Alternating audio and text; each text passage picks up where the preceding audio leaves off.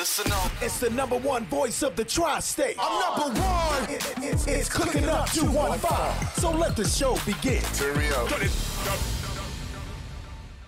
You already know who it is. It's your boy Smooth, and this is Cooking Up 215, where we get you up close and personal with your favorite artists, entrepreneurs, shakers, and move makers. And boy, do we got a major move maker in the house today. We got Delaware's own Jaylanie in the building. What's up, Miss Jaylanie?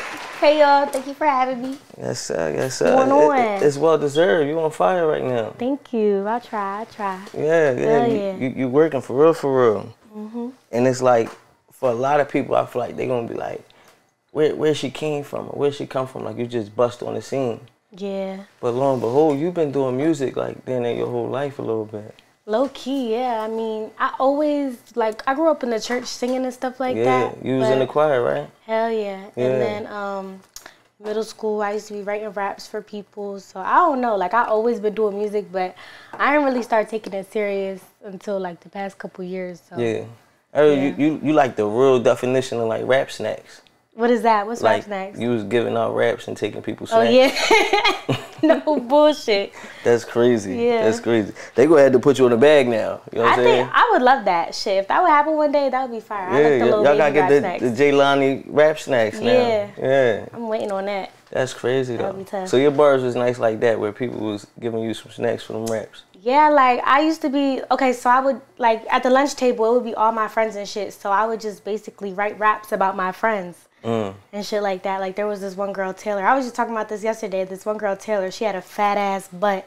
So I just made a song about her fat ass butt, and they would make, you know, like the pencils when they used to like shake the pencils on the table and shit like make that. The beat, yeah. Yeah, and then it would just be That a used to be thing. the shit. Yeah, and everybody be like, oh my god. Yeah. And I'm a little ass girl, so you know everybody used to hype me up and shit like that. That's funny. It was funny. So Taylor, she brown skin? She like Dominican kind of. I know a Taylor from Delaware too. Really? Yeah, I do. Shit, we might know the same one. She thicky on Taylor. Well, she ain't Dominican though. She a little brown skin. That's what I was gonna say too, cause it's something about y'all Delaware girls. I ain't gonna hold you.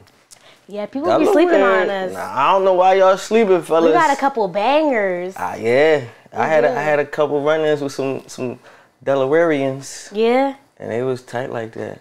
Nah, I gotta say, we got a couple baddies in Delaware. Don't sleep on us. And y'all be good. Y'all like good energy, good vibes. Like y'all ain't get ruined by the Philly public school system. So like y'all be cool. Like I feel like the girls out here, they get done over in the Philly public school system, and then they just be rough around the edges. But you think so? Yeah, like the Delaware girls, they be like sweet, pretty, about their money. You know what I mean? We still stand on business though. We ain't that sweet. I mean, we sweet, but shit, yeah, no, but y'all be about y'all business for sure. Yeah. That's the crazy part. So you grew up in the church. You know, you was in the choir, and your dad didn't even like the fact that you was rapping. Nah, he didn't. That's crazy. Not at all. I don't know, because like in my household, we didn't really grow up listening to rap like that. It was all like Spanish music, like salsa, bachata. And salsa bachata? Yeah, all that. And when I was a baby, like we used to live in the hood. So, but when I was like 1 or 2, like he kind of moved us outside of the city. So I guess he was like, they was trying to protect me from certain things. Right. But it's like, I don't know. I just always had a thing for rap, hip hop. Like I just liked the beat. I liked the way it made me feel when I listened to it. I was always good at it. Like I could hear a song and play it like 2-3 times and just memorize it. Like that's all I used to do. Like I used to go on YouTube on my little Acer laptop and just memorize raps all day. Like I just loved it. So. And it's something about that thing that people tell you can't have that you just want more now. Maybe so, yeah. The one thing they tell you not to do, now you really want to do it. Yeah. And plus, like, I would always go to the city and, like, visit my cousins and stuff. And that's all they used to play, too. So, I don't know. I kind of just fell in love with the whole thing. The whole thing? Yeah. So, you used to like Nicki and Wayne. Like, do you feel like Nicki influenced your style a little bit? I mean, not her particularly, but she was definitely one of the people that I listened to a lot growing up. But I think my style is like kind of all over the place. Like I know that I've only dropped a certain amount of songs, so it's hard to really like feel like the whole big picture of like how my music is, but it's extremely versatile. Like it's just It is though. Yeah. I would say right now, it seemed like they try to push you. I don't even want to say they try to push you because I don't know behind the scenes like how you felt about certain records. But let's say like Black and Mild. But I know Private Island is your favorite and it's way more fire. I honestly feel like that's probably more of what you like. Yeah. You like the Private Island type music. You want to really sing. I want to put a little lovey-dovey, mix it with a little raunchy in there. Yeah. You know what I'm saying? A little sexiness. I feel like that's probably where you really want to go. Yeah, I think I do too. I feel like I also record a lot more singy songs. Like I was just going over my catalog with my manager a couple of days ago, and he was trying to, like, we were just trying to organize it and see what we have, and it was like 75%, 80% like singy songs, and then the rest being like rap or a mix of both. So I feel like that's definitely where my heart is at now. I started off rapping, but it kind of just turned into a whole different thing. And I recently started taking vocal lessons too. Oh, you really trying to go up on them? Yeah, because I want to do it the right way. Like if I'm going to do it, I'm going to stand on it and it's going to be professional. It's going to be perfect. As you should. You got to really take it serious, you know what I mean? Too many people be playing with it and it's like, this shit for real, you know what I mean? You cannot play with it. Yeah, if you love it, why not? You know what I mean? So you even got like a song like Invite Only. It's like the singing, like I like that joint. Like I like that sound from you. But I guess I'm also like a little softy too. Like I ain't with all the rapping all the time. But I definitely think like that's your pocket. I think so too. So what do the people feel? I mean, shit, anytime I've ever posted like a snippet of my melodic songs, people respond well. Like they're excited to hear it. They want to hear that sound. Some other people are like, nah, like we fell in love with Topic. Give us the rap Topic. Like them type of songs. But at the end of the day, like I'ma always like listen to what people think, but not too much. I'ma do what my heart tells me to do. And I think this project is really gonna be just what it is, like my melodic sound, my rap sound a little bit, but you're gonna trust your instincts. Yeah, I'm gonna just trust my instinct. I'm just gonna block everything out and go with my gut. Cause a lot of time, like I spent a lot of time going against my gut, and it ended me in places that I didn't really feel like served me. So moving forward, I think this chapter of my life is just about trusting my intuition and just going about it like that. Facts. Yeah. That's the best thing. I feel like you got to go through it though, because a lot of you meet people and they always try to act like they know a little bit more than you. Or I'm telling you, this is it and this is that, da da da. Yeah. And then as soon as you doing what they doing and you're not really getting the results you want, but then when you do it your way, now it's like, I knew this shit would work. Like, you know what I mean? That's like, from now on, I'm listening to me and me only type shit. They get like that, but it's like you got to get them the shot, because I feel like when you don't give people that shot, then it's like they always feel like you don't even try to listen. Yeah. You want me to listen so I can fuck up, and then I gotta go backwards a little bit to go forward. And granted, like it's always good to take advice and suggestions from people like the greats and people that, you know, are on a higher level than you. That's what you're supposed to do, like learn from your peers. But at the end of the day, what might have worked for someone else might not work for you. Like everybody got their own journey, and you kind of just have to figure out what feels good for you. That's a fact. Pretty much. And it's a long journey, you know what I'm saying? So you get to try shit, figure it out. As you go, you're going to learn. You might even pick up some little shit that you like, add it to the other shit that you plan to do. Bang, then you got a whole little mixture, you know what I'm saying? Then you rolling. So you made your first song when you was like 16, 17? Yeah. Like your first recorded track? I think 17. 17? Yeah, I would say 17 to be safe, yeah. What did that sound like?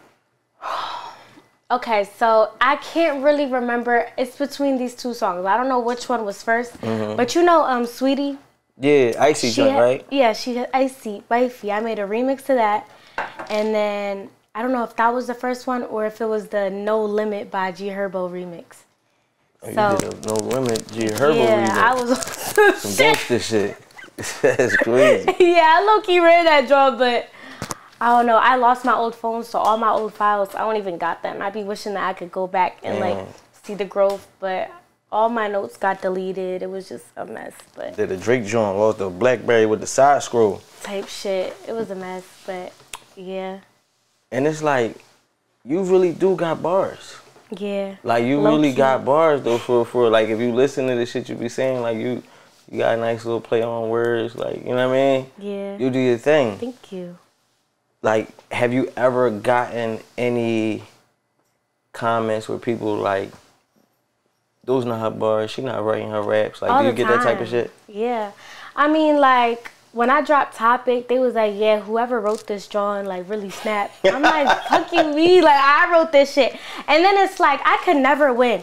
Like, if they're saying I don't write it, they saying the shit completely ass. Like, nobody will ever give me my flowers ever, but I don't really give a damn. Like, they gonna say what they want to say. I know that I've written pretty much all my songs. The only song ever that somebody helped me with was Invite Only. That's the only song out of 200 songs that I've written that somebody actually sat down and like helped me, and I still wrote the whole thing. They was just really helping me with certain different melodies, and I feel like that's okay. Like, as an artist in the industry, nobody's writing their whole shit completely. Like, this is 2024, and I'm also not a street hood rapper. Like, I'm totally down to work with people that want to come in and help me develop my sound, if that's what it is. But so far, like, it's really been all me. Like, I gotta say it. I gotta give me my credit there. Hell yeah. Pat yourself on the back type joint. Yes. There we go. Give yourself your flowers. But I feel like that it's true. And it's like, all the people who they deem as greats, all of them got writers. Like, every single one of them. They do. It is what it is. Yeah, so it's like, you can't even run around screaming, hey, oh, he's the great, and talk about his music and then not accept when other people want to use writers. I feel like you got to choose what it is. It's like, if we worried about the art as a whole, then that's what it is. Then whoever helped assist with that just helped assist with that. But it's about making the art as great as we can make the art. Definitely. You know what I mean? It's like, now if we want to say like a rapper, like you said, being a street rapper, I feel like that's different. Because you claiming to have this pen game. You're claiming it, you know what I mean? Yeah. Like, literally, it's like a unsigned contract that you telling people you write all your raps, you this dope and all that type shit. But that's really only for this category. Pretty much, yeah. Like, once the melodies and shit kick in and the crazy hooks, somebody getting some help, you know what I mean? A little assistance. Ain't nothing. Yeah, ain't nothing. And I feel like that just make that shit go up. But that's where you end up with that great, you know what I mean? With a little bit of guidance, just turn it all the way up. So, it's not no secret. Like, you used to dance at some point and everything like that. And being, you know, your background, like we said, you from a church background. Oh, yeah. Like, how you end up in that situation? Child, it's not really a long story. When I was about 18 or 19, it was, my parents were kind of like letting me know that it was time for me to leave the nest and figure it out, because I was always my own person, very independent, and I like things the way that I like things. I don't really like to, like, I've always been my own boss, very bossy. So they're like, all right, you want to live your life a certain way, then you go and do it out of our household. So I kind of did that. I moved to Miami, became a bottle girl. I was waitressing, just hustling, anything that I could really do to make it shake. And then when I went to LA, my homegirl, one of my best friends out there, who I used to do bottle service with, she started dancing before me. And then she kind of just put me onto it. She was like, girl, like, it's not even really like what you think. You don't got to get naked. You don't got to do what, like, you know, fuck nobody. Like, it's really just easy money. So I just started doing it, and it worked out for me. Like, I was pretty good at it, because people might think like being a dancer is all about being on a pole, but it's really about your ability, like, to talk. Like, you got to be able to talk, you got to have flow, you got to finesse. So a lot of the times when I was dancing, I wouldn't even be dancing. I'd be in the back, like, just chopping it up with a trick, just like telling them about my life, like cracking jokes. And I think that's where I was at with it. And then when I moved to Philly, you know, I was dancing out here for a little bit too. Okay. But yeah, I don't know. It was cool for me. I can't ever shit on my experience. Like, I'm not saying, like, I'm not recommending it to nobody watching it. Like, if you out there, don't, you know. Do what work for you. Yeah, just do what worked for you. It worked for me. Right. Shit. I mean, that's the thing. I always just, like, I've always said this. There's always, like, dancers who's getting, like, a bad rep. Like, you know, it's a bad stigma that come with it. I'm like, all the dancers I know is hustlers. and they don't play. They not just giving it out. Like, you know what I mean? Yeah, like but some strippers are though. Like some bitches I know be totally whored out. They be in the back getting it cracking. It just depends on the circumstances and who you is type shit. But most of the ones I know, they be stand up people that really be about their business. It's like, you know, you a hustler. You gotta go get it. You figure the way to go get it. You know what I mean? Using what you got. So I always look at it, it's a double-edged sword, but I always say definitely you can't put that stigma on everybody. Like, you cannot put them in no box. Like, I'm like, you'll be surprised. And also, like, I knew from a little girl that I never wanted to live a regular life. I never wanted to be a normal person. I don't want a 3-bedroom house and a Toyota Camry. Like, that's just not gonna be my life. And at the end of the day, if you know what you want for yourself, you gotta take certain risks. Like, you gotta be uncomfortable and you gotta make certain sacrifices to achieve certain goals. And whether that be, you know, having to dance in a club, or maybe you gotta trap, you gotta scam, like you gotta do something out of the ordinary. Like, I'm not saying like that's right, but at the end of the day, like, those are like, sometimes you gotta do what you gotta do to get to where you wanna be. That's a fact. It's a bar. There you go. Yeah. It's a bar. Now that's for sure, for sure. Like, you're not gonna make it nowhere without taking some risks. And especially, I feel like, given like where we came from, it's like those opportunities that, you know, motherfuckers be talking about on TV or on Instagram that you see pop up, like, that shit don't be around. Like, we don't got no uncle with no firm who gonna give me an internship. I wish I did. Yeah, like, niggas gotta go out here and really figure shit out sometimes. And sometimes you gotta get your hands dirty. It's about figuring out how to get them clean now and come out the other side and do shit the right way. And I feel like you definitely did that. So I know, like, Miami is kind of like where you started, like, making connections musically. It's like where you really started working and getting your way up there. Yeah, I mean, actually, I think Miami, I definitely made a lot of connections there. I was locked in with this little group of, like, artists and stuff like that called Room 112. And, you know, I really kind of started to learn my sound and being in the studio there. But I think it was when I got to LA that I started to meet more, like, people in the industry. Okay. If I might say. So how was your experience in LA? It was good and bad. It was good and bad. I think LA is one of those places, like, you can't be weak-minded. You can't be easily influenced. Like, a lot of people go there and they think, yeah, oh my God, I'm gonna be a superstar. Like, I'm gonna go to Hollywood. Facts. But that shit, it's a 3 million people saying the same thing that you are, going to LA trying to make it work. And it's a lot of people that are willing to, like, I don't know, it's a lot of snakes in the grass out there. You gotta be careful. I don't know. I feel like I wasn't really mentally prepared. And also, like, when I started dancing, LA is so expensive that I kind of just got, not caught up in the lifestyle, but it was almost like a hamster on a wheel. Like, I was just trying to keep up with paying for my Airbnbs and just a bunch of other shit, like just trying to maintain the lifestyle that I really, like, I sat back one day and I realized, like, I wasn't even doing what I was supposed to be doing. Like, I wasn't really locked in how I wanted to be. So that's why I kind of just had to remove myself from that space and come back to the East Coast. It's crazy you say that, though. My man Jay, Art from the Heart, he rap, he do painting. You probably seen him before, like, paint naked bodies while he perform and shit like that. I think I know who you're talking about. Yeah, most people see him. Most people seen somebody painting naked bodies or performing. Yeah. You know what I mean? But he had the same story. Like, he went out LA, you know, with the dream and all that type shit. And it's like, literally, as soon as he started making the money, now you start getting caught up in that lifestyle. He looked up and he was like, yeah, this shit is. Yeah. I'm going, like you said, on that wheel, like, this shit is, it's not what I came out here for. Yeah. And he had to come back to get shit back on track. But you live and you learn. It's definitely crazy when you hear people say it, because it's like, you know, most of us have never took that shot and went out LA, but definitely you hear like, yeah, LA is where you make it happen, where everybody that he love you. That's why, right?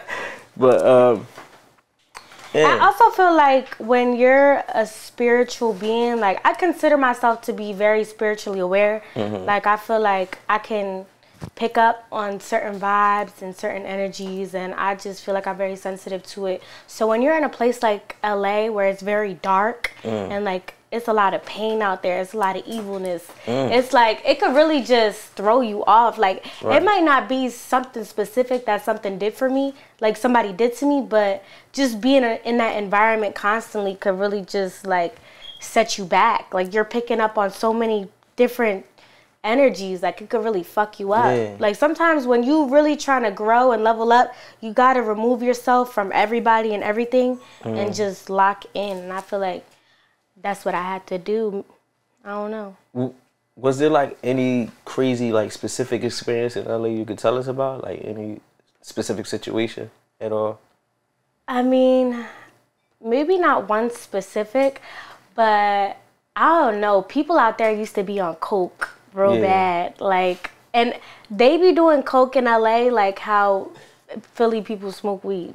Or like pop a perk, like it's nothing. Yeah, like it's super regular out there, and I ain't never grow up seeing no fucking coke, like. So I don't know. Maybe it wasn't one experience, but I think that was one thing that stood out being in LA, like how everybody was just on that. Yeah, and it was like nothing. that's like the third level. It's like I ain't ready to go up here yet. Yeah, that was a lot, and it was just, I don't know.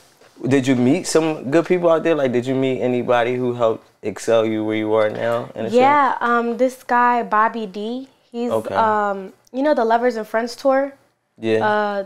He goes. It's like a '90s type festival or like R&B type festival. I think I went to it. Yeah, I think. Yeah, and I think he's Snoop Dogg's manager too now. But he was one person that I made a solid connection with. Okay. We actually met at the club. Like, I was dancing. And then he was like, hey, like, you know, whatever. But we ended up just chopping it up. And then outside of there, like, it wasn't even no weird shit. Like, he wanted to invest in me. And shout out to him. Like, he put me in the studio, put me in with some good people. But, yeah, I just haven't been back. But I know that if I go back to LA, it's a couple people like him and some solid girlfriends that I made out there that I could always just, you know, kind of lean on. Hell yeah. Type shit. I'm due for an LA trip. As much shit as I just talked about it, I'm due for one just to go out for a couple of days and you reconnect. Definitely got your feet wet early on. I like, did. To have lived in Miami, a stint in LA, like, you was playing no games. Like, you hit the ground running. Like, you not playing at all. And you already in the position you in, all eyes on you. That's crazy. Like, I must say, like, you really a go-getter. Like, you really be chasing your dreams down on some shit. Thank you. But how do you discern, you know, work in this industry from men that's really trying to assist and help, and that's on some creep shit? I feel like even now, like, it's really difficult for me to tell because this industry is very much smoke and mirrors. Like, somebody might present themselves to you as a helping hand. Right. You know, at first they might not be on, you know, no weird type time, but then later down the line, it could change. You know, I can't sit here and say that I'm not still learning. It's really hard to tell. I feel like just trust your intuition. But, you know, this industry is male dominated and it's very perverted sometimes. Like, I've definitely met a couple creeps, but did they hit you like ultimatums type shit? Like, ultimatums? I'll get you in this magazine, but, you know. Oh, in LA, yeah, there was this one producer that I worked with. He was a fucking weirdo, bro. Like, he was a weirdo. He, like, kicked it to me. Like, he really liked my sound, and he was like, let's just lock in the studio. I've worked with so-and-so. And I get there, and the man was being so goddamn weird. Like, he was like, oh, can you give me a massage and all this shit? And I'm like, fuck am I going to give you a massage for? I'm not a masseuse. I'm an artist. I came here to work. He's like, yeah, but, like, at the end of the day, like, you want to be an artist. Like, there's certain things that you might have to do sometimes. I'm like, bro, like, wow, you're weird. I just left. So it be shit like that sometimes. But you got to just stand your ground. Like, you can't be easily swayed because that's how it be. And, like, I was just having this conversation the other day, too. Like, I could see why some bitches are more up than me now. Because it's a lot of things that I wasn't willing to do. Like, they'll throw you a couple things like, yeah, like, you going to suck my dick for a beat? You going to do this for this? For a beat, though? Yeah, they'll hit you with shit like that. Hell yeah. Crazy. But and some females take the bait and they go with it. Yeah, I mean, shit. I ain't judging nobody, but this shit is slow game when you're trying to do it the right way, for sure. That's a fact. When you're not trying to cut no corners, this shit take a little, you know what I mean? Hell yeah. It definitely takes a little time. Even the levels that I have beat, like where I am right now, people will still try to say, yeah, she had to fuck 100 guys to get to that point. And it's like, damn, like I really didn't. But that's what people automatically assume because that is what this industry is founded on. Is it that just what the industry founded on? Or is it like your appearance? Like you are, you know. It could be my appearance too, yeah, but. Do you think like they give it to pretty girls harder? I feel like they come for the cute girls more than. I feel like they're slower to give me my credit. Maybe because I'm pretty or maybe, I don't know, whatever the case may be, what they might assume about me. But if people would just actually take the time to click a video like this and get to know me and hear what I'm actually saying, it might change their mind. But from face value, I could understand I'm a bad bitch. Like, I am fuckable. Like, I could see why you would say that, but it's deeper than that. It's deeper than that. It's deeper than that. That's a fact. That's a fact. I think that's why conversations like this definitely be needed to help people see you deeper than what they see from a 2-minute clip. Like, you know what I mean? Yeah. They get something a little bit more, and I understand that music, you definitely gonna give it to them one way, whereas though that might not be how you really are. Like, you know what I mean? Yeah. Like Kevin Gates, like for the longest, I wasn't fucking with Kevin Gates. Like I just like always looked at him like this ignorant ass nigga. Like no lie. But I fuck with him to the fullest after listening to an interview with him. He do be talking some crazy, some wild shit. But when I first like listened to him on the Breakfast Club interview, he was just giving some knowledge and he just stood on his morals and his principles. I was like, this is a real nigga. Like I could fuck with him after that. But it was like before that, all you thought was like you just another nigga doing nigga shit. Get draws hanging out, all types of shit. Like, you know what I mean? Now he tightened up and he speak knowledge, so he all the way there now. But you definitely drew conclusions early on, but I just definitely was wondering, like, how do you navigate that, like, being in this industry while still building your name? It ain't like you already made it. So it's like, at some point, you gotta claim that credit. You gotta get that credit in order to move higher. Like, they gotta accept you as the artist with this talent that you have versus, like, oh, she's just a pretty girl fucking with a nigga to get to it. No, like, I'm really be working, like, really be doing this shit. Do you feel like it has an effect on you at all?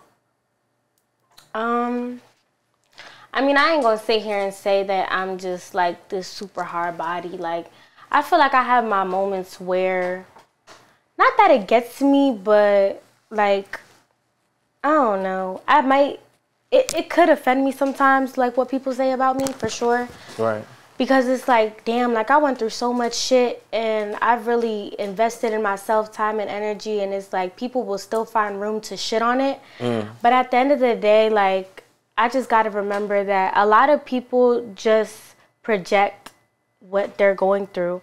Like, it's not even about me or how hard I've worked or what I did. Like, a lot of times people will just project their own situation onto me and try to make me feel bad because they feel bad about themselves. Like, their situation is fucked up. I don't know nobody that is happy with their life that goes on Instagram and comments some negative shit to go ruin somebody's day. So clearly, like, if you got the time in your day to do that, it's some underlying shit that you got going on. So I don't even hold it against you. I just pray for you. Like, that's a fact, though. That's a fact. You gotta be going through some shit to be.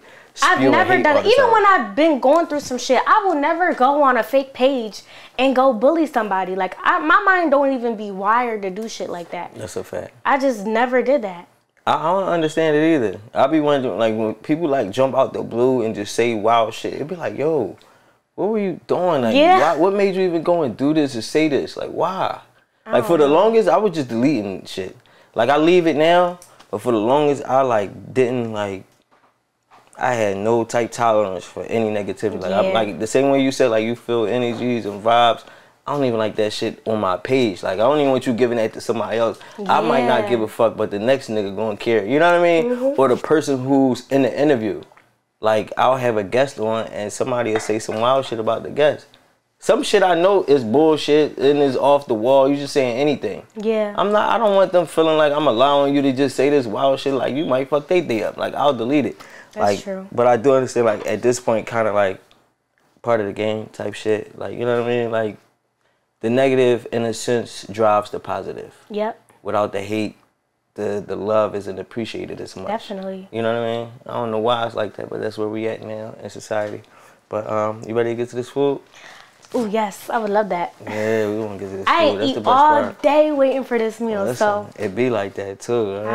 I hope it's slapping. You said that you never had no complaints, so. Yeah, listen, man, we leave the door open. Let me know how you feel. You already know, keep it real. Yeah. Listen, you already know it is your boy Smooth.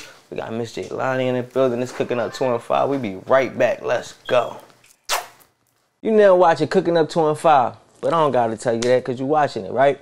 Listen, man, make sure you like, follow, and subscribe. We appreciate all support.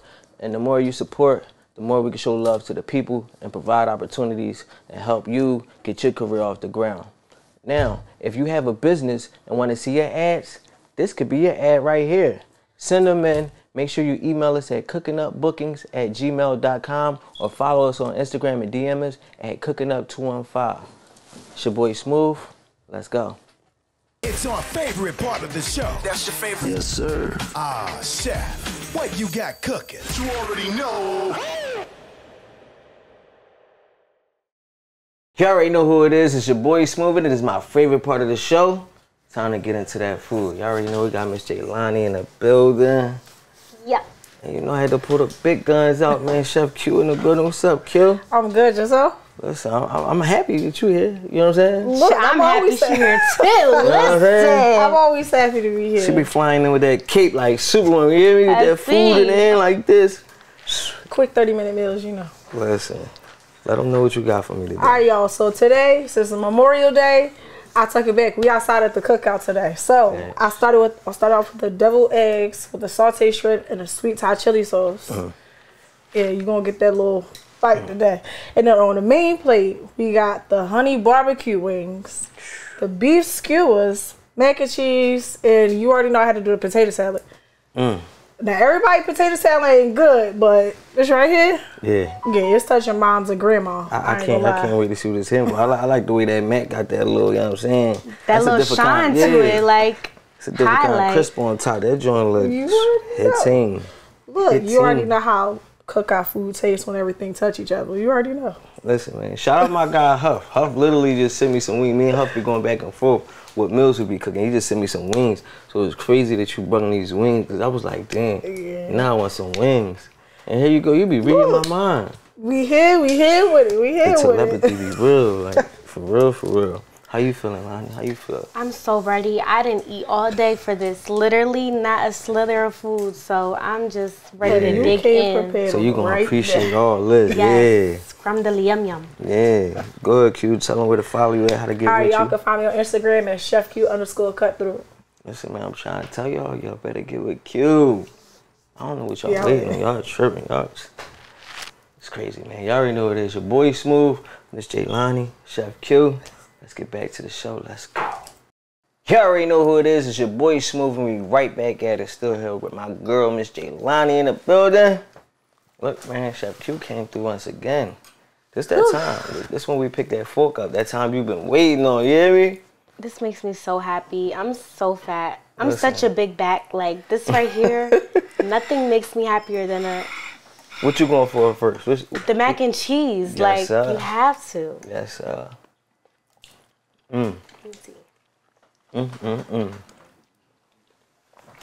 Cheesy goodness. Nice and cheesy, that thing. Yeah. Yeah. Mm-hmm. Yep. Mm-hmm. That's exactly like how I thought it was gonna taste. Yeah? A little better.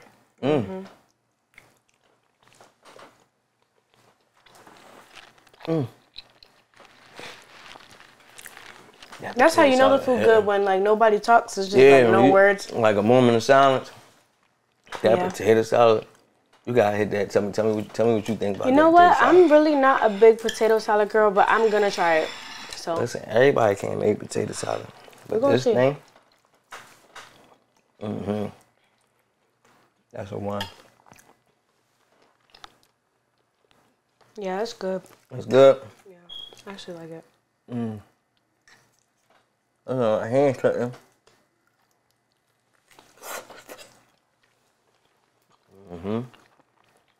Damn, I need to come to her cookouts. That's it, man. My family don't be cooking like this. No shade. That's so good. I don't know. Time for that chicken. I really want to see what's up with this. I know, right? I wanted to pay my respects to the plate first before I hit the deviled egg. But, yeah. I'm gonna go with the flat because I know you niggas love flats out there. I don't need y'all judging me about the drumstick. Yeah, he going turkey. Summertime shit, man. Don't judge us. I don't know how vegans do it. This shit too damn good. That's so good. That sauce on the wings. Yeah. You took the whole stick out already? How you do it? All right. My hand was slipping. I had to just, Yeah. you know what I mean, bite the situation. No diddy, I mean. They be on me. I don't know what I say around here. Yeah. The no diddy police on this joint, you know what I mean? There you go, man. You know what I'm saying? See what it's hitting for. It's like You double gonna dip. try it without me? You want to sanitize the situation? We gotta Come like on. cheers it and all. Yeah, you supposed to like I'm gonna try this one. one bite the situation, or do you like make it pretty and do I'm two? gonna just one bite it. Yeah. Oh! Slippery slope. There we go. Cheers.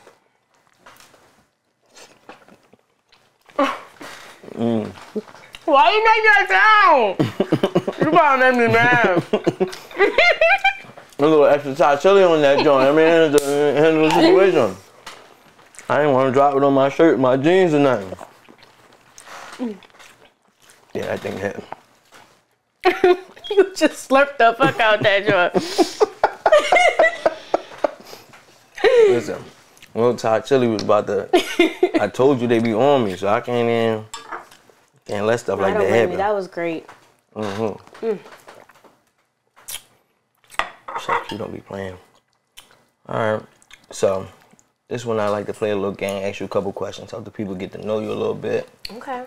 So, first question: if you had to choose one meal to eat for the rest of your life, what would it be? For the rest of my life, I would probably say like kava. You know kava? No, you going to tell me about that. Kava is like this Mediterranean healthy type food. And it's like I always be eating that shit. But the only reason I would say that is because like it's good and it's still healthy. Like I feel like if I ate this every day, like it's so good, but I would probably die fast as hell because like this is like a dessert. Like this is something you eat like, you know, not all the time. Like you have to enjoy this. But to eat every day, like I still gotta survive and be healthy. Like I would probably want to eat like, you know, some calm shit. Yeah, you won't be winded in the studio. Every bar you need a break. Yeah, this a real big back meal, but this joint hit him. Big back. Say nah, let me stop playing. But all right, second question. Now, I know you know, being female looking as you do, you probably get some wild DMs. Oh my God. What's the craziest DM you ever got? All right. Okay, so it wasn't a DM. I had made a Google voice number and then put it so people can text and call with inquiries and stuff. But I keep it on another phone. Like, I don't even got access to it. I just check it. Like, somebody tells me when they ring or whatever. But I had gotten on the phone to check it, and this guy had, like, left this voice message basically telling me how he would, like, the way he would eat my asshole, pretty much, and the way how he would do it. And, like, he was breathing real heavy. Like, you could tell he was a big back. So, like, the way he was saying it, I was like, wait, then I post it. I'm like, yo, whoever the fuck this is, like, this is not what the voice message was for. The Google shit was for. So whole time, he DMs me. He like, yo, that was me. Like, you got my number there. Like, can you delete it? And I'm like, well, why did you even send the message in the first place? Like, that shit with his real number too. Like, you thought he was gonna get a call back and all that. Yeah, like, I don't know. I didn't take it down though. You didn't take it down? No, I didn't take it down. Because it's like, you're being creepy. Like, you're talking about how you about to devour my asshole. So, like, if you got a baby mom, I feel like she deserved to see this. She deserved to see the type of creep shit you on? Yeah, hell yeah. Facts. So, what's the craziest thing you ever done while drunk? Jesus Christ. The crazy... Nah. The craziest thing I've done is probably... I do crazy shit every time I get drunk. That's why I don't need to be getting drunk. But last summer, I was hanging out the window, like of the drop top. I got on the top of the car. I was dancing. But that's not really all that crazy. So what's the crazy? I don't know. Like, I fought when I was drunk. Like, I don't know. Shit. I don't really do nothing too out of pocket. You ain't got no crazy drunk story. Oh, okay. All right. I'm gonna not go too into detail, but one time I was arguing with my boyfriend at the time, and I was just blacked out drunk, and I was just arguing with him, and somebody had broke into his car while, like, we had a party at my house, and somebody had broke into his car. So I basically had called the cops crying and screaming that somebody broke into his car, and I was just being delusional. And I ain't have no shoes on. That was crazy too. Like, that was trifling, but yeah, I think that was the craziest one. Okay. Now, what is a hidden talent that you have that nobody knows about? A hidden talent? Yeah. I feel like I'm really good at drawing. Like, I could draw. Yeah? Yeah, when I was in elementary school, they had, like, this competition in 2nd grade that if you drew, like, the best tree, that you could win the mayor, the governor. So basically, I drew the best tree out of the whole class. Like, nobody was fucking with me. So I got to meet the governor. I was taking pictures with him. And then they planted a tree for me. Damn, that's all at my elementary school, because I won. Like, you could go back there, and to this day... And that tree still there? Yeah, it's the Jaylanie tree. The Jaylanie tree. You can literally see it today. Well, you lived since elementary school. That's wild. That's different. You got a whole tree at your school. On the low, though. All right, last one. Your biggest fear? My biggest fear is, like, not being successful. I know that's so, like, cliche, like, boo, bitch. But, like, for real, though. Like, I really have nightmares of, like, shit not working out for me the way I want it. Like, that shit will really haunt me. Like, the way I see myself living, like, I have to live it, or it's, like, I don't know. Yeah. It's just no other option. I feel that to the core. So what like, do you have, like, a plan B? Like, no. You just you on it. There's no plan B. I might do a couple things to make plan A work. Right. But I ain't, no. Ain't no pivoting. We straight on this. Yeah. That's what's up, as it should be, Hell yeah. So, it's 2024. You got, you just dropped Favorite Eater with Self-Made Cav. That's what you pushing right now? I'm sorry, hold on. Do you think? Oh my God, sorry. So I'm eat too. Oh my God, and then this microphone going like just catch all the... Sure, y'all better turn that down too. They mixing gonna be a little like, this bitch. ASMR, you know what I mean? Low key. Yeah, Kev, he's such a great guy. He basically reached out to me like around January or February, and he made a post. He was like, everybody tag Jaylanie under this. Like, I want her to get on a song. So that's basically how I found him. And then from there, I got on a song, went and did the video. And his whole situation is, like, super valid. Like, they Dominican, and I'm Dominican, too. So it was just, like, an automatic vibe there. Like, you know what I'm saying? And, yeah, they're just super solid. I love the song. I love the track. I feel like our voices complemented each other really well. Right. I hope that, I know he got it though. Like he got his own little sound and he gonna go all the way up. So I just been kind of pushing that for us. But aside from that, I've been had a project ready. I've been had a project ready since like February. So at this point, I'm kind of just trying to get all my ducks in order as far as the business goes, so that I could release. And yeah. And that's pretty much where 11/11. Is that like a date? What is that? No, 11/11 is just like numbers that have always resonated with me. I feel like there's been times in my life where I felt like I was kind of lost, and then I would just always see those numbers like during those phases of me just trying to figure it out. And I don't know why, I just kind of like served as a reminder, like, all right, you still on the right path. Like shit might not be exactly where you want it, but I would see those numbers constantly. Like I could turn to the left and see it. Like it was like a constant thing. Like I couldn't deny it, you know? So I'm like, damn, that low key kind of probably means something. And you used it. The crazy part, like I look into shit like that too. Like I'm, like you said, like a spiritual person, getting the energy, vibes, a whole lot of shit. Like, you know, I dove down that rabbit hole a long time ago. So I definitely do believe like there's meaning in numbers, especially like even personally, like to yourself sometimes. So when you see certain shit, it do mean shit like that. Like it could be a reminder, like your angel numbers or some shit like that. But I definitely was looking into this thing where, you know how they always talk about like Illuminati shit and how they use numbers?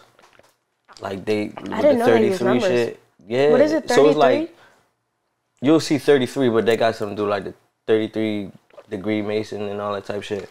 But they just use numbers. They understand numerology and astrology. And they use that in order to make sure they doing business at the right times to make sure business goes good. So they'll do certain shit on certain dates, drop shit on certain dates, have shit with certain numbers. And it's like they use it for, you know, what they use it for, but you can always use it for good too. Like positive shit. Right. So I'm like, damn, I did not know that. gotta learn this shit so I can start dropping shit at proper times on proper dates. And, you know, like just when they say like the stars align for you. Yeah. That's what it is. That's interesting. Right. So I like how you did that. That might work. It might work well for you. I hope so. Right. So can we expect any features on this project? Yeah. Okay. You want to tell us what? I'll tell you one. Fivio. Me and Fivio definitely got a song coming. Yeah. I was gonna ask that. I seen y'all was in the studio. Was that Swiss Beats? No, I don't think so. No, Okay. no. It was a picture. You was in there with Slow. Slow was in there too. And Swiss was on FaceTime? No, he was like the engineer. Like it looked like. Oh no. He looks just like Swiss Beats was on FaceTime one time though when we was on this too. Yeah. Yeah, That's dope. I think he had called Meek or some shit and they was chopping it up. That's but all. I haven't gotten the chance to, you know, work well. Yeah, not yet. But hopefully in the future, yeah. Right, you'll get there. So you and Fivio was in the studio. Y'all got some work coming. Yeah, he's dope as fuck too. Really cool guy. We got on some like New York, you know, that sexy drill type sound. We on that type time. So I think y'all gonna like it. Nah, I think so. Yeah. Fivio dope. Like he's super dope. Yeah, he's super down to earth, super chill, super smooth. Yeah. He a fly, cool guy. Yeah. Definitely could see it. He got like some work. Like at first when he first came out, I was like, you know what I mean? But as it progressed and you hearing more, and I definitely feel like he got comfortable in his own sound. So now it's like you hear it even more. Definitely, yeah. Like even that record he did with Meek, that was a good joint. It was like a different sound and he was talking some real shit versus just talking like the drill shit or, you know what I mean? You know, yeah, I see what you're saying. Yeah. And he's a little older too, so like I feel like he's more, like he kind of found his sound. Like I feel like in the beginning maybe he was like exploring with different things, but now I notice like he's more consistent with, you know, what he's going for. I like it. What he giving the people. Yeah. Right. You know, that's a good joint. Are you singing on this track? Like, are you doing your thing or are you more so rapping? Singing. Yeah. Yeah. So is it melodic? Yeah. It's gonna be a one. It's gonna be one of them ones. I'm telling ya. So that's the only feature you giving us right now. Only one, because I'm sorry.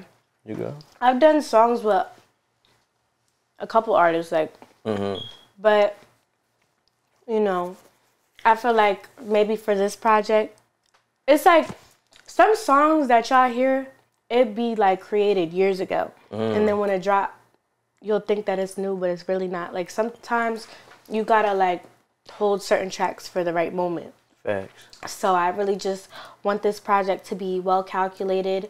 I want it to be authentic to, you know, what, like the feelings that I'm feeling right now. And then maybe like down the line, I might take one of those tracks that I did with somebody else and, you know, it'd be valid for next year and the next 2 years.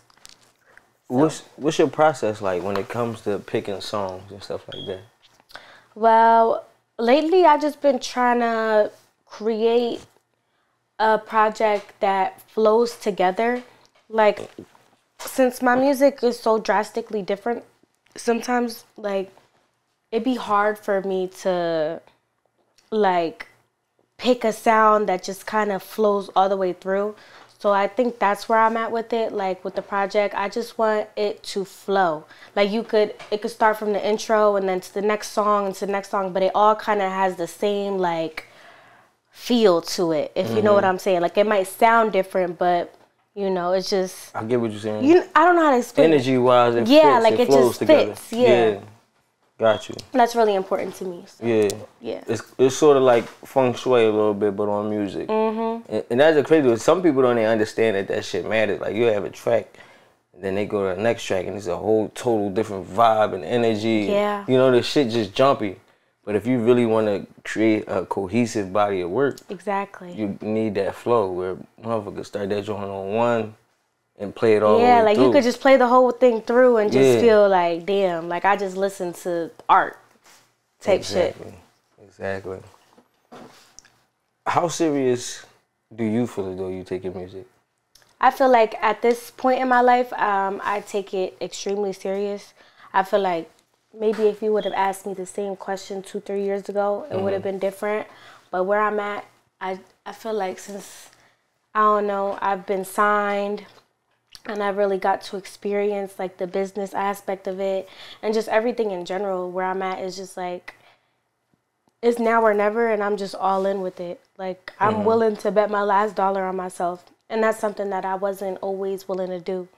So, yeah, I take it extremely serious. And being signed to an independent label, you know, it comes with its, you know, different things sometimes. But one thing I do appreciate is that I've been able to learn the business side of it. Having to do everything by myself has kind of like just given me the opportunity to now like when I move on to a major label, I'll know how everything works because I had to be hands-on with every aspect of my career. Right. If you you was a part of the process. Yeah.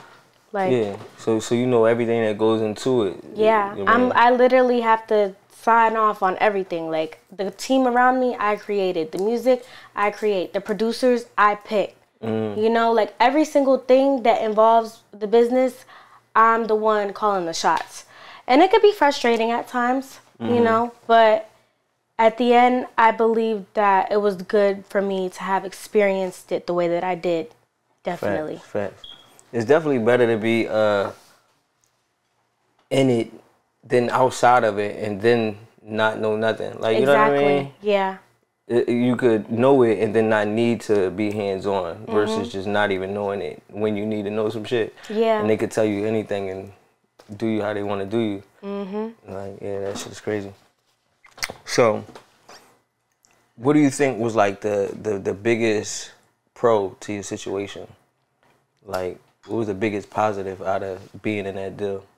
I think that I was able, like, Meek definitely put a light on me, and I'll always be grateful for that. I feel like I was able to create a little bit of, like, my own fan base. Like, I got my small fame out of it, and yeah, I don't know, that Meek cosign goes crazy. Yeah. Like, just being able to say that you're backed by an artist that's pretty much legendary. Right. So, you know, I'll always be grateful for that part of it, definitely. Okay. Now you speak the way you speak. It's like a little past tense, is it? No. Are y'all still in this situation? No, yeah, we still locked in. Right. Yeah. Just ask because you like. But I think my goals for my career is just not here. Like Right. I'm gonna grow. Yeah. So this. You know your DreamChasers end goal. is still an independent label. I think eventually, like, I want to move forward with a major label, whether that be like with them or however it goes. Like, Right. And I think that's what they do anyway. Like most independent labels. Exactly, They you shop know. you to a major. Mm-hmm. A lot of artists did that. You know what I mean? That's how. Who came up with Future? I forgot, like Rocco or somebody found Future and then put him on. Really? Yeah. Who's Rocco? See, you don't even know Rocco. Rocco was Damn, dating I'm like uncultured. Monica or some shit. And then Okay. he like found Future, signed him. That's and usually then how it goes. Gave him to the label or some shit like that. Yeah. And they like buy him out and all that cool shit. But they do what they do. Like they get you ready. They get you prepared for a major. Yeah. And do you feel like you was ready for the situation? Like, do you feel like you jumped the gun at all, or? No, I don't feel like I jumped the gun at all. I feel like I'm a very indecisive person. Mm-hmm. And it took a long time for me to make decisions that I needed to make. Mm-hmm. So with this, I feel like it was well overdue. I was like, listen, it's time to really just take a leap of faith. You Right. know, the situation might not be glitter and gold and diamonds and pearls just yet, but like you need to take the opportunities that God puts in front of you and make the best out of it. Facts. And I feel like I was at a point in time where it was like, it's time to really just get in the field. Facts. So many people be chasing a big ass bag, and they be missing opportunities. Like we be having this conversation so often, like because opportunity could come in so many ways, and it might not be attached to a dollar sign. Yeah. But it's like it's about what you do with it versus what I'm about to get out of it right now. No, what are Yeah. you gonna do with it? Not what it's Exactly. about to give you. What you gonna do with it? So I definitely think it was a smart move. And the On Da Radar, do you feel like that boosted you up, son? I definitely think so. Yeah. I mean, shout out to Gabe. I feel like platforms like that, like On Da Radar and From the Block, it's a great opportunity to showcase artists that might not necessarily have like a big platform. And I'm just really grateful that they gave me that opportunity. And then again, with like Meek just posting it, took it to a whole nother level. So it was posted on Da Radar, my page, Meek's page. And I think that like powerhouse, like just kind of was the perfect recipe for it to just go viral, which it did. Like I was just looking the other day on my page, I think it's at like 2-3 million views. So Damn. yeah, it was really good. Was they going crazy with the Ice Spice comparisons? Yeah, they are. I love Ice Spice. I think she's great. But I'm not her, and she's not me. Facts. So like, let's put that line there. She's the girl, and I'm the girl too. But we are two different girls. So, Right. Yeah. You feel like people be trying to pin women against each other? Like, is that a real thing? Like, where they really try to make women? Yeah. I think they would love to see me and Ice Spice or any other girl artist be because it's entertaining. But I'm not into all that. I'm a girl's girl. I'm a love girl. Like I fuck with whoever fuck with me. I'm not the type of bitch to come up stuck up thinking I'm better than anybody or trying to start problems for the clout. Like I'm on, I don't know, good vibes only. Fact. But then again, like if a bitch is on that, I'm very much on that back. We could get it cracking, but I'm not on that though. Yeah. You get a lot of love from the females. Like, there's a lot of female artists in your comments. Yeah, no, I mean, it's a bunch of girl artists, and even if they're not in my comments, they're in my DMs. Like Bia the other day, she was working out and posted Topic while she was working out. I think that was dope. Callie, she's a dope artist, always like showing love. We've exchanged our words. Ken the Man just reached out to me. She's another artist. Okay. That's really fire. It's a couple of them. I could sit here all day, but the girls that get it, get it. Like, I don't really have a problem with any artists right now. Okay. Yeah. Are there some female artists that you look forward to, like, working with? You know, I always say this in my interviews too. I just kind of want to work with whoever want to work with me. If there's like good chemistry there, then I'm so down. I feel like I love what Yachty's doing with Caribou. I love Anicia. I love them. They're like so cute. Their little duo is great. Callie, like all the girls that are coming up right now. Like I would love to tap in with all of them at some point. So yeah. And what about like the up and coming local artists? I mean, yeah, there's a lot of talent in Philly right now. There's a lot of talent in Philly that just deserves so much more. Cake Lizzie, she was on this platform. She's doing her thing. I love her down. Lights. Yeah. Bryda. Like. Facts. In Delaware too, there's just so much talent. Hero. Yeah. He's another great one from Delaware. Ken Boog. Like I could go on for days, but you haven't worked with any of these artists yet? Yeah, I have. You have? Yeah. Like I know you and Skrilla got something. Like, I love Skrilla. That's my baby. I love him. He's in LA right now too, probably. He's just been all everywhere. Over doing his thing. Even anyway, we supposed to been catch up, but it's like me, him, Kwani, they be everywhere, so it's hard to get like a date down. Road running.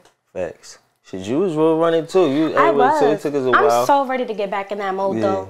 Like it's always okay to just settle down and recollect, but I'm ready to be on tour again. On road. I am. What is it like on road? Being on road is like you kind of go wherever your feet land. Like wherever the money calling, wherever it is, like you just moving and shaking. Like I feel like things just happen real fast and you just, I don't know. You never know who you're going to run into when you just on road. Yeah. Kinda, you know? Is it dope though? Is it what you expected? Is it what you thought it would be or better? It got its good and bad. Like it could be exhausting, but I think it'll be good for me to just put myself out there. I feel like this summer I'm definitely gonna be outside. Right. Not outside like in the clubs, but more so like outside in the studios, at the BET Awards, like whatever opportunity presents itself, I'm not really ducking it. Like I'm not ducking no smoke. I'm wherever they call me. Facts. Definitely. Did you have a thing like? I know I keep interrupting your mac and cheese. Go ahead, get your bite. And I'm like, I keep fucking you up. No, but you know how when you're young and you dream and you got this dream, you like for me, when I was doing music and shit, like I always wanted to go on like Breakfast Club or some shit like that. Do you have that list of like things like, damn, I can't wait to do this, do that, do that? Yeah, I mean, I always wanted to perform at Rolling Loud. Damn. Cause I went to Rolling Loud and I felt the vibes being in the general admission. So I want to be able to say like, damn, like I went from being in the crowd to being on that stage, having the crowd, you know, there for me. So that's your thing. That's your top Rolling thing. Loud. Yeah, just Rolling Loud. I think. I mean, I'm excited to do everything, but Rolling Loud is the main one that I've always like. Yeah. And I think it's the only festival that I really went to. That you really went to, or that you really want to do? No, that I really want to where like I could say, damn, like I experienced this, like so I know this is what I want. Right. Like when Meek did Rolling Loud in Portugal, like the energy was just crazy. Like it was like, oh my God, like I can't wait to hear that for you. Yeah. Yeah. That's crazy. And speaking of performances, like you performed in Delaware your first time and your wig, like your ponytail came off? Yeah. It wasn't my first time performing in Delaware. That was probably my fucking 100th time. But yeah, that was like, what, almost a year or two ago? Damn. That shit was crazy. Yeah, my homegirl, like, no shade, sis, but she put it down all the way. But she did it out of love. Like, she's not even a hairstylist. It wasn't no hairstylist available. Gotcha. Yeah, I think I did one swing a little too hard, and next thing you know, I didn't even notice till some lady just handed me my ponytail back. She was like, you dropped this. I'm like, bitch, like, she's like, I think you dropped this. I'm like, you think? Like, I'm like, oh, that's shit. Oh, man, that's crazy. So, what's your, besides the tape, are we getting the tape this year? We getting 11/11 this year? Yeah. Okay. You said November. I would like to drop it in November because 11/11. That would be fire. But I think I'm gonna just drop some singles the whole summer because people's attention spans don't be all the way there for a project. I think I just want to keep you know, putting out records and building momentum and building my fan base. And then I think by fall I'll be ready to drop a body of work. And it ain't gonna be no like 15, 20 songs, 10, 20 songs. I'm gonna keep it cute. Right. But it's gonna make a statement. It's a good job. Yeah. Anything else they should be looking out 2024? I think you just gotta stay tuned. I mean, just follow me, Jaylanie999 on all platforms. Yeah, Jaylanie999 on all platforms. Yeah, I'm not really the type to, you know, announce my moves. You just gotta catch me in traffic. So if you're looking for me, you know where to find me. Yeah, keep your eyes open, man. She working for sure. I definitely look forward to this tape. I can't wait to hear, you know, full situation. It's crazy you say you had over 200 something songs, but you gotta start dropping, man. Give me a little something. Yeah. I know. Yeah. Yeah. But I look forward to seeing what you do. I already know where you headed. You know what I'm saying? I look forward to seeing you at the top. Thank you for having me. I appreciate you coming through. I really hope you enjoyed the meal. And we still gonna eat, so don't think that, you know what I mean? You can eat. You good. So you already know what it is. Your boy Smooth. We got Miss Jaylanie in the building. Cooking Up 215, and we out of here. Let's go. Bye, guys.